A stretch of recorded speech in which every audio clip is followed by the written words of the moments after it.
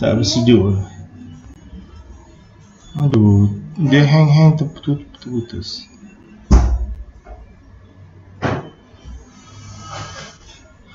Okay, Assalamualaikum warahmatullahi wabarakatuh. Alright, so sorry saya kena buat semula sebabkan tadi ada interaction, so saya sambung balik. Okay, so tadi kita dah buat pemilihan dan kita dah select sebenarnya. Alright, so counter dan juga close. So pada mereka yang play video ni sekarang, anda kena play video yang sebelum ni. Right, sebab sebelum ni saya ada share macam mana saya nak dapat benda-benda macam ni. Right, so daripada video yang sebelum ni pada Facebook Tasma Trader lah. Right, so sekarang ni kita dah ada beberapa counter. So daripada counter ni sebenarnya kita akan buat filter. Right, so macam mana kita nak filter, just go through. Sebabnya ini adalah page pertama. Alright, so ini adalah page pertama, dia ada 31 pages. So kalau anda nak buat pemilihan counter untuk contohnya untuk sebulan, anda perlukan lebih kurang 6 ke 7 page lah untuk anda buat. Right, so daripada 6 ke 7 page tu anda boleh buat pemilihan dan boleh masukkan dalam watchlist untuk sebulan. So ini adalah untuk saya buat contoh saja. So saya ambil saja page pertama saja, yang page lain tu saya abaikan lah dulu. Right, so nanti anda boleh buat lah benda yang sama tapi page-page yang berikutnya. Alright, so daripada page ni kita akan masukkan highlight lah, highlight kat atas ni cursor ni pergi kepada kolom dekat atas ni, highlight kan dua, klik kepada short and filter. So short and filter, tekan kepada filter. Right, so daripada filter tu dia akan keluar anak panah ni ya. Kalau perasan. So daripada anak panah ni kita first kali kita nak pilih counter tu counter yang macam mana. Right, so saya bagi anda sedikit idea lah berkenaan dengan harga sebenarnya.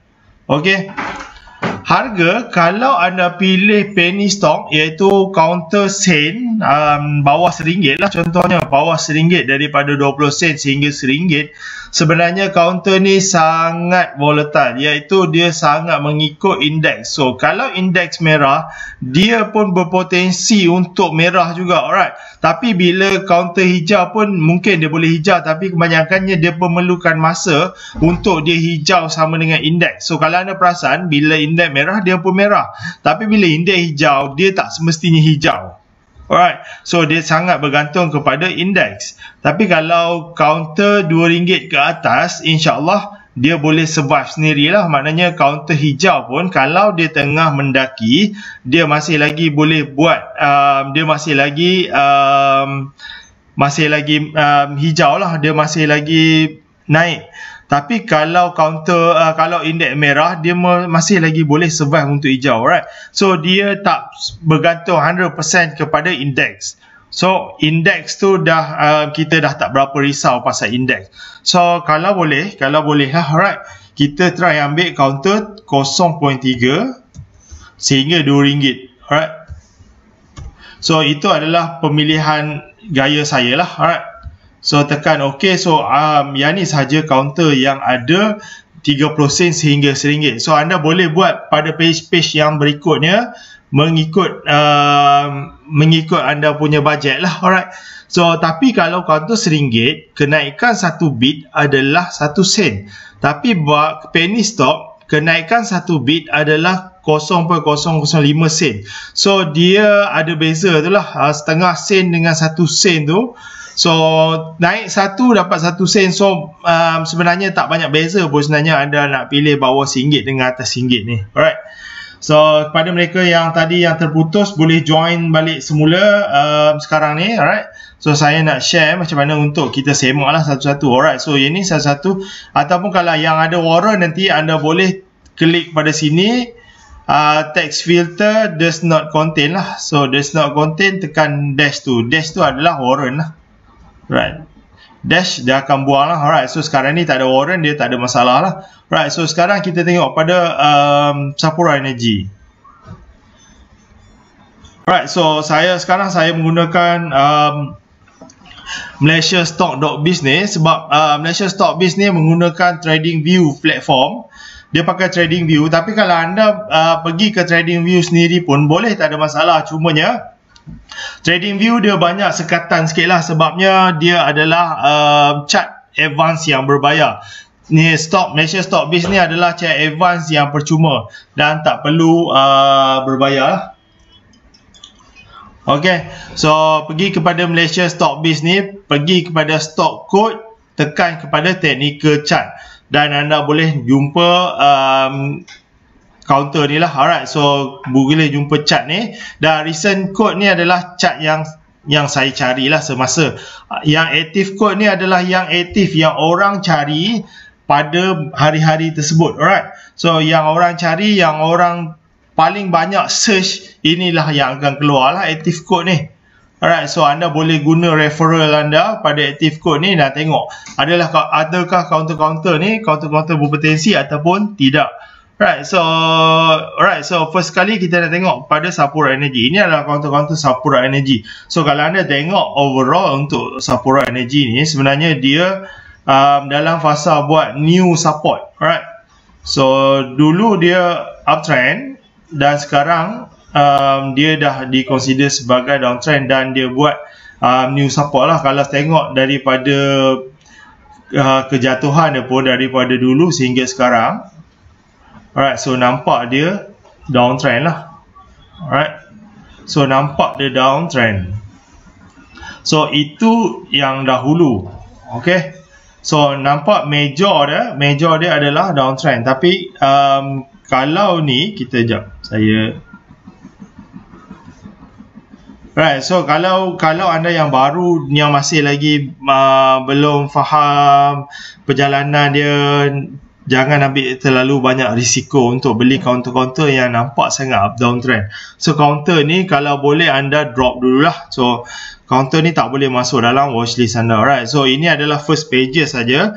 Nanti anda boleh buat sambung balik pada next page. Alright, so kemudian MYEG. So counter ni bukan tak boleh nak naik, boleh nak naik, tapi anda kena ada beberapa teknik lah. Antaranya mungkin chart pattern ataupun mungkin indikator. Right, so indikator yang mudah untuk anda lihat adalah indikator MACD. Ini adalah indikator MACD. So MACD punya standard setting adalah 12, 26 dan 9. Itu adalah standard indikator MACD lah. Jadi nanti saya cerita berkenaan dengan MACD ni. Right, saya cerita bab pemilihan counter ni dahulu. Alright, so MYEG.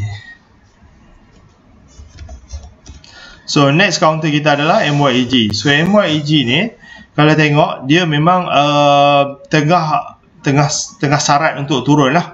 Alright, tapi dia bukanlah yang terendah, ada lagi yang rendah. Right, so kalau tengok sini dia naik, dia turun, dia naik, dia turun. So kalau anda yang masih baru lagi, so tidak digalakkan jugalah untuk ambil counter ni. Tapi kalau anda boleh tengok dekat sekitar sini, ini adalah area dia punya support. Alright, support dan resistance. Jika anda ada sedikit basic, anda boleh tahulah ini adalah kawasan-kawasan support dia lah. Right. Tidaklah dikatakan begitu kuat, tapi dia boleh dikatakan tempat point of rebound dia adalah sekitar sini lah.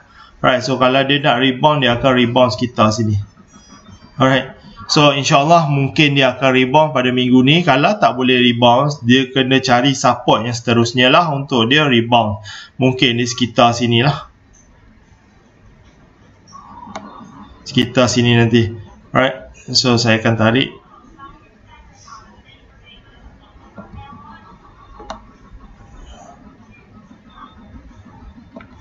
Ya.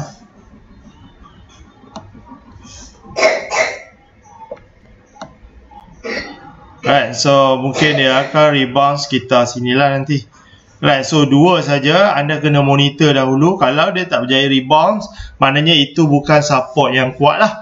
So apa guna support? Support adalah untuk sesuatu counter itu bertindak balas apabila sampai di area tu. So bila sampai di area tu, dia patutnya berpatah balik lah. Alright, so itu adalah fungsi kepada support. So kalau support just boleh tembus dan tembus, itu bukanlah support yang kuat. Itu bukan support yang terbaik. Support yang terbaik apabila dia sampai sesuatu kawasan tu dan dia bertindak balas. Alright. So dia sampai kawasan ni, dia bertindak balas naik. Alright. So dia sampai kawasan ni, dia bertindak balas. Itu adalah area support yang baik. So kalau sini tak boleh bounce semula, itu merupakan ini yang sebelum ni merupakan bukan area of bounce yang baik. So dia bukanlah sesuatu support yang baik. So dalam CPA course nanti saya akan bercerita bagaimana kita nak mengenal pasti area bounce yang terbaik. Alright, area support yang terbaik. Sebabnya penting dalam chart pattern untuk kita mengenal pasti kawasan support dan resistance pada channel ataupun pada trend line. Itu sangat penting. Salah buat judgement, salah buat perkiraan, salah entry anda nanti. Alright. So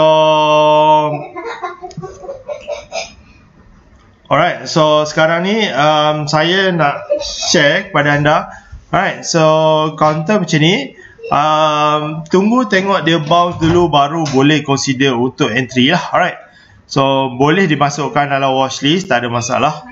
Walaupun nampak downtrend tapi dia bukanlah yang terendah. Alright. So kemudian VS.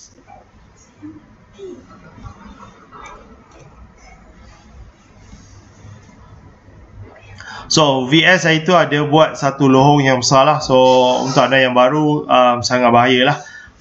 Dia tak ada nampak lagi untuk naik. Cumanya dia belum lagi bersedia untuk naik. Alright, so ni tak payahlah. High beast. So kebanyakan counter-counter bila market tengah merah, dia adalah counter-counter yang downtrend. Sebab bila market merah, active volume tu active volume nak jual. Okay, bila market hijau, counter pun hijau, maknanya volume yang banyak tu adalah volume orang nak beli. So dia sangat berbeza dua perkara tu lah. Kalau anda betul, anda boleh dapat result yang baik. Alright, so kena faham benda tu. Alright. So sekarang counter apa tadi? Alright, so counter high beast.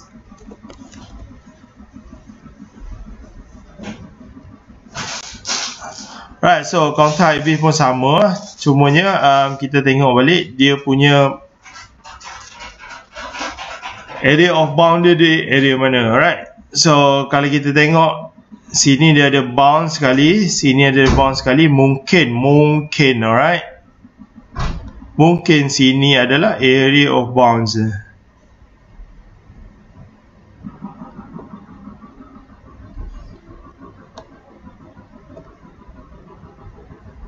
So mungkin kemungkinan besar sini pun adalah area of bounce. Tak kisahlah dekat area mana, tapi kena pastikan dia bounce dahulu baru boleh entry. Alright. So jangan terus queue dan terus yakin, overconfident untuk anda terus entry. Alright.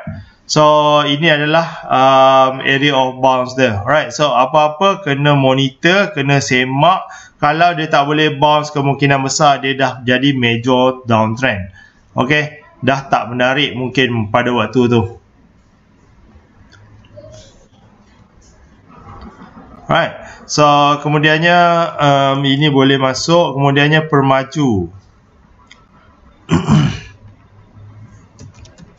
Sebab cara entry yang paling selamat adalah pembelian pada para support. Itu adalah cara entry yang boleh dikatakan sebagai agak kurang risiko daripada kita beli counter-counter yang sedang breakout. Okay, so permaju sebenarnya ini dia masih lagi dalam keadaan yang downtrend, yang uptrend lah. So uptrend, cumanya kita tak tahu bila dia nak bounce. Alright, so yang ni confirm dah kita boleh masukkan dalam watchlist. Alright. Alright, kemudiannya FGV.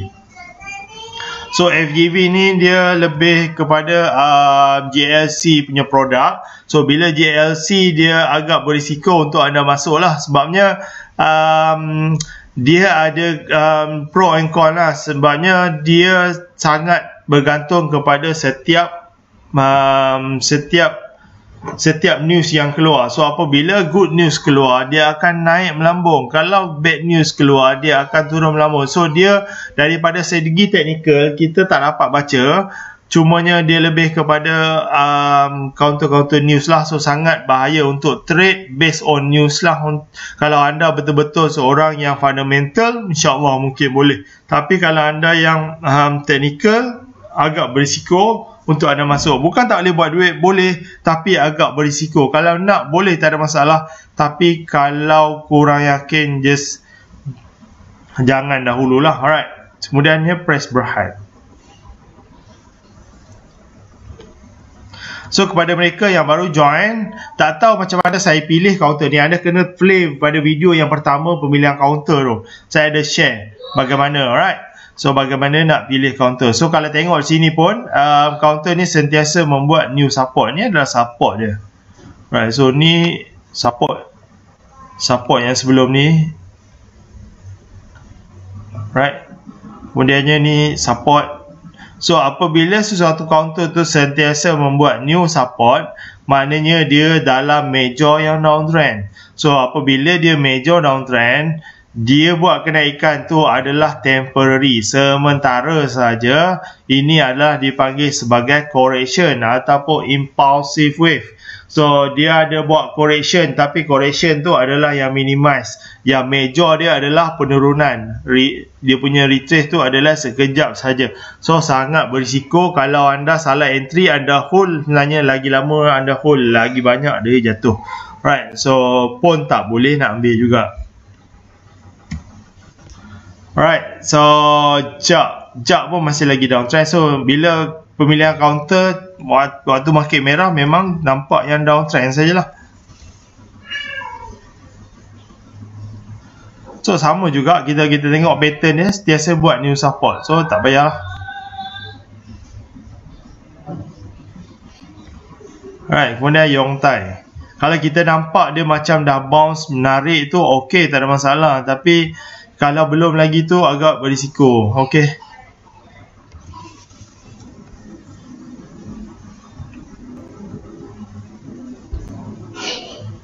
Right, so Yongtai pun sama, masih lagi downtrend. Saya rasa tak ada ni ha. Inari Franken. Right.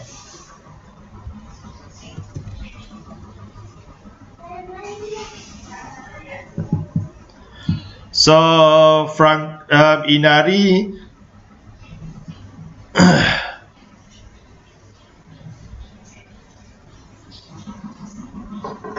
right, so Inari pun sekejap saya tengok jika dia ada right, so hari tu dia bounce ni ha, pada area ni sepatutnya dia bounce lah, dia bounce dan naik. So dia akan jadi support yang cantik lah hari tu. Alright. So pada area sini lah. Sini lah. Pada area ni dia jadi bounce yang cantik. Cumanya sekarang ni dia dah pecah break. Dia dah break dia punya support. So kemungkinan untuk dia turun tu tinggi. So agak berisiko untuk anda right, so Wan ada tanya, kalau dia nak bounce tu monitor berapa hari, kena tunggu yang signifikan dia bounce baru kita boleh entry. Contohnya 2-3 candle dah dia bounce, baru boleh consider untuk entry. Alright, so entry pun ada, kena banyak jenis entry lah. Alright, semuanya kalau nak masuk counter macam tu agak sedikit yakin untuk kita masuk, yang mana kita boleh consider untuk dia dah capai tahap down dia. Tak apa, nanti saya share dalam MACD ni, cara penggunaan MACD ni. Daripada MACD tu anda boleh campur adukkan dengan pemahaman anda sendiri nanti. Alright, so jap Inari tak payah, dia dah break support. Kemudian Franken.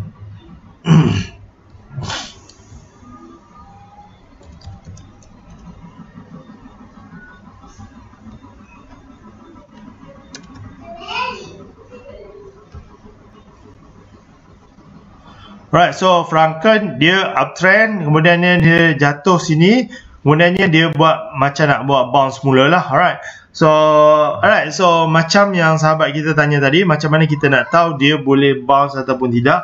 Alright, first thing first, kita fokus dekat counter franca ni. Alright, kita try fokus dan saya share kepada anda sedikit rahsia lah bagaimana untuk kenal pasti pembelian dan penjualan. Alright, so apabila dia dulu dia jadi sini kawasan dia punya,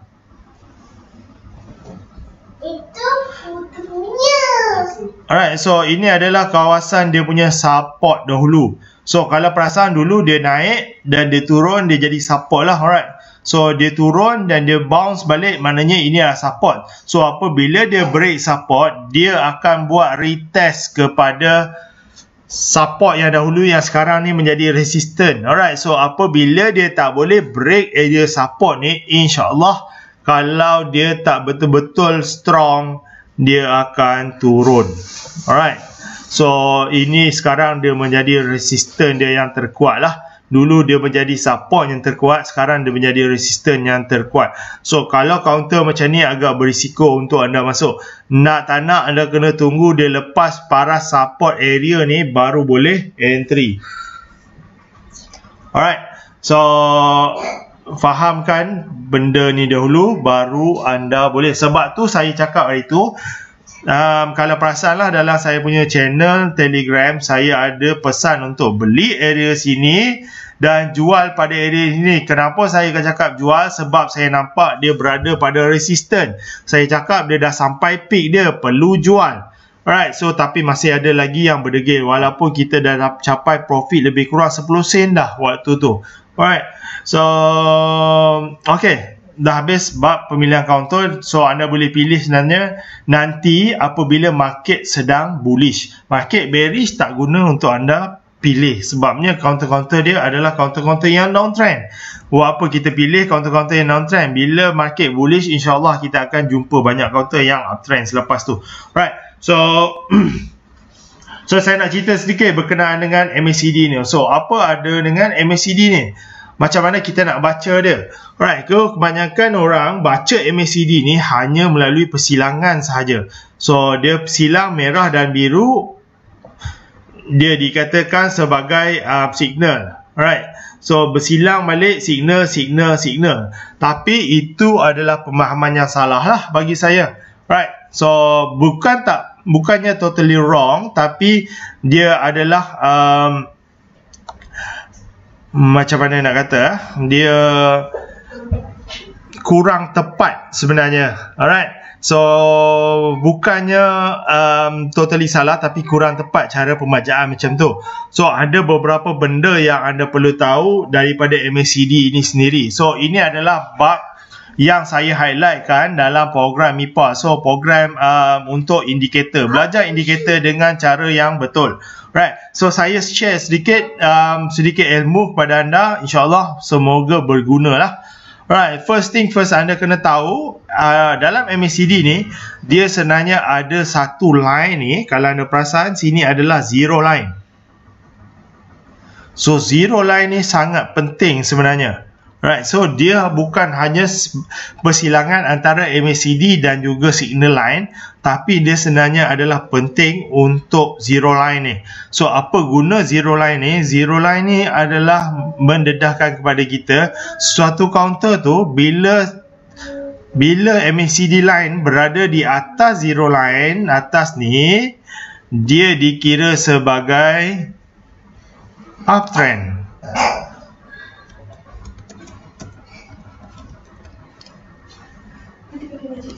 Okay, dia dikira sebagai uptrend.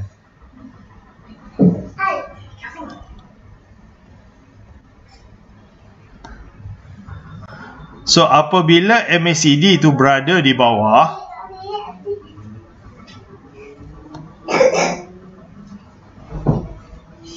dia dikira sebagai downtrend.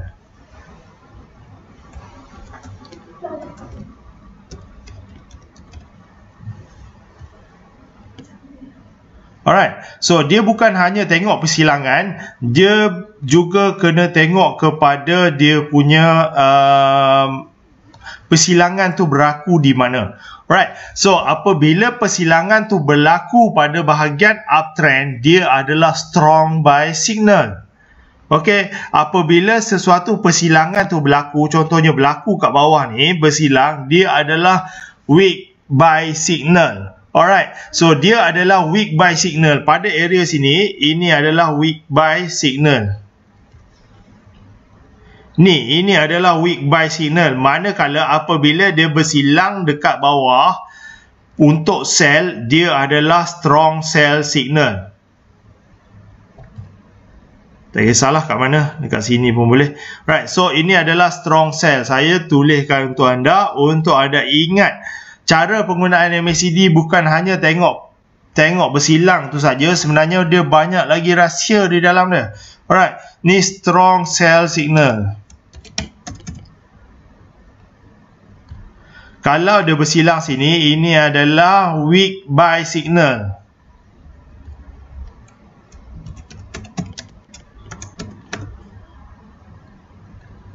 So, faham kan? Kalau dia bersilang dekat bawah, dia adalah weak buy. Kenapa kita nak beli pada weak buy? Sebab dia weak buy, maknanya dia naik tu, dia naik tak kuat tau. Tapi kalau dia cross balik, maknanya dia strong sell. Dia sangat kuat untuk jual. So, sangat bahaya untuk entry position dekat area sini. Alright. So, apabila sesuatu harga bersilang ke atas ni right, so saya buat dekat sini dulu. Sini adalah weak sell. So, bila dia cross dekat atas, dia adalah weak sell. Alright, so tapi kalau dia cross dekat bawah ni, dia cross dekat area atas, tapi cross MACD line dia dekat atas, signal line dia, signal tu warna merah, MACD line tu warna biru. So MACD line tu dekat atas, weak signal line tu dekat bawah, tu ni adalah strong buy. Alright.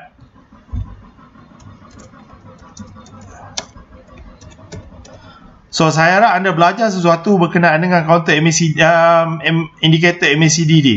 So, kalau anda perkara benda ni pun anda masih lagi tak tahu, anda masih lagi tak berapa faham, anda perlu kaji dulu sebenarnya penggunaan indikator ni. Alright. So, setiap indikator pasti akan ada buy signal, sell signal, strong buy signal, strong sell signal, weak buy signal, weak sell signal. Semua itu ada. Cumanya anda kena tahu, fahamkan dekat mana, macam mana benda tu berlaku. Alright. So, saya harap anda belajar sedikit sesuatu hari ini, dan insyaAllah nanti dari masa ke masa saya akan share kepada anda lagi beberapa rahsia dalam saham ni yang bagi saya anda layak untuk tahu. Alright. So, tak semuanya benda kena beli, tak semuanya benda adalah free. Alright. So, saya share untuk sebagai panduan kepada anda untuk pemilihan counter. So, kalau anda nak pilih counter macam ni, contohnya nak beli counter ni sekarang pun sangat berisiko, sebab dia kalau keluar pun dia keluar kalau cross nanti, sebab dia delay 3 candle. So, kalau dia cross pun nanti dia adalah weak buy signal sahaja, dia bukan strong buy. Kalau nak beli counter yang MACD line dia dekat atas, dekat positive line dia. Alright, so dekat atas ni ada positive line, dekat bawah ni adalah negative line. Alright, so saya harap sedikit berguna untuk anda, kepada anda untuk idea sebenarnya untuk anda buat pemilihan counter. Alright, so pemilihan counter ni saya ada share dalam video 0 to Pro, manakala penggunaan MACD adalah pada video MIPA. Alright, itu saja untuk setakat ini. Pada mereka yang nak join kelas BBMA, masih lagi ada kekosongan sama ada di Pahang, Melaka ataupun KL. Itu adalah 3 stop point saya sebelum saya stop sementara untuk buat online course. Kemudiannya insyaAllah bulan 3 saya akan sambung semula lah kelas BBMA. Tapi untuk yang video 0 to Pro dan MIPA ni, dianya akan berlangsung pada setiap masa sepanjang tahun. Alright, itu saja untuk setakat ini. Pada mereka yang nak join, boleh PM saya. Alright, itu saja untuk setakat ini. Assalamualaikum warahmatullahi wabarakatuh, dan salam sejahtera.